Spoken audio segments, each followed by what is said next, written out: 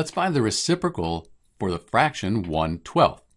So to do this, it's pretty straightforward. What we can do is take the numerator and the denominator and flip them. So we'll take the numerator down here and bring the denominator up. That gives us, we would have 12 on the top and 1 on the bottom. So the reciprocal of 1/12, that would be 12 over 1. You could also write this as just 12, because 12 over 1, that's 12 divided by 1, that's just 12.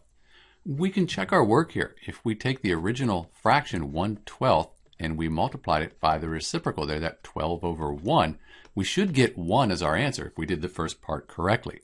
1 times 12, that's 12. 12 times 1, that's 12. 12 divided by 12, that gives us 1. So we did the first part correctly. The reciprocal for 1/12 is 12. This is Dr. B with the reciprocal for the fraction 1/12. Thanks for watching.